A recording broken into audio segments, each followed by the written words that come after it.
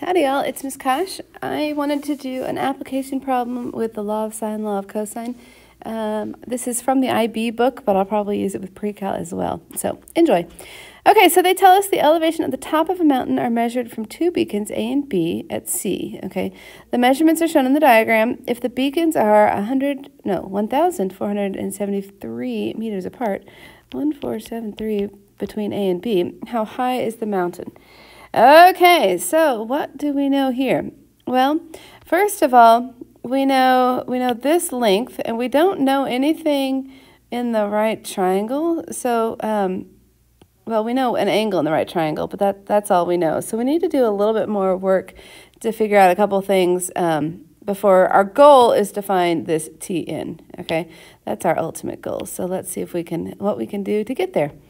Okay, so here is what I see. First of all, I know that if this is 41.2 degrees, then I know that this angle would be, well, it's 40 and 140 equals 180, so 130, what is that, 138.8? Does that add up? Yeah, I think so. Okay, so that angle right there is 138.8. Therefore, I want to find this little angle up here. So 180 minus 29.7 minus 138.8. That's not the only way I could have gotten this, but this gives us an angle up here of 11.5 degrees. What I could have also said, I should have thought of this, I taught geometry for long enough, is that this one right here, this angle is going to be equal to this one plus this one. So and sure enough, if you do 41.2 minus 29.7, you would also get that 11.5. So that's another way to get that. Okay, so now we know we've got this triangle, and we have the three angles, and we've got a side, and what we really would like to find out is it would be helpful to find this side length right here, because then we could have information about that right triangle.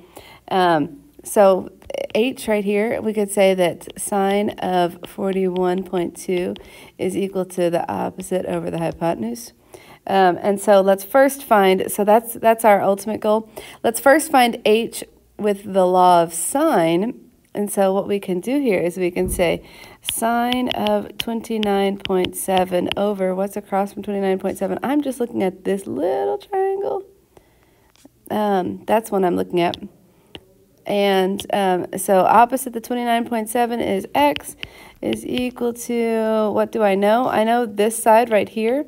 So the angle across from it is 11.5. So sine of 11.5 over 1473.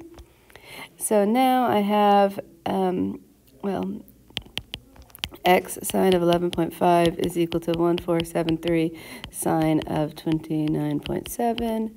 And then, therefore, the exact value for x is this. This is exact because I haven't rounded anything. I didn't plug it into my calculator.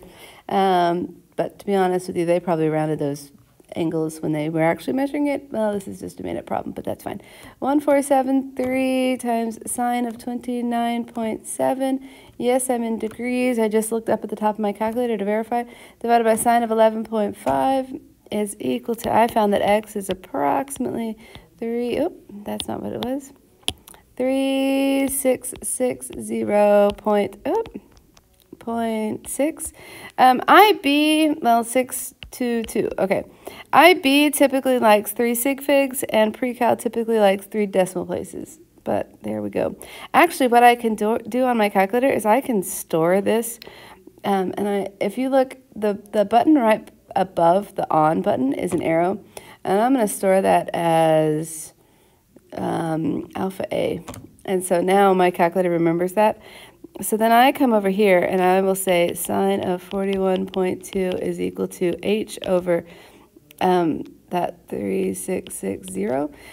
So therefore h is equal to 3660 sine of 41.2. So if I had rounded 3660 times sine of 41.2, I get that h is approximately 2410.803. Well, except For IB, we're going to round to 3 sig figs. What were my units? Meters. If I had used that stored value, so then what I would do is I would type, I stored it as alpha A, so it's A times sine of 41.2 would give me, that actually gave me, when I used an exact value for H right here, or here, I lied, not an exact value for H. I didn't mean to lie, but I did. What I was trying to say is if I use an exact value for X right here, then it actually gave me a slightly different decimal approximation. It was 2411. Oh, I hate it when I do that. But 3 sig figs, that's just going to be 2410 meters also. So they kind of round up to the same. Our textbook, what did they do? They went ahead and rounded here, but with a bunch of decimal places, and then they went ahead and used their 3 sig figs down there. So we matched the textbook, which is good news. All right, the only way to learn this stuff is to practice, so good luck.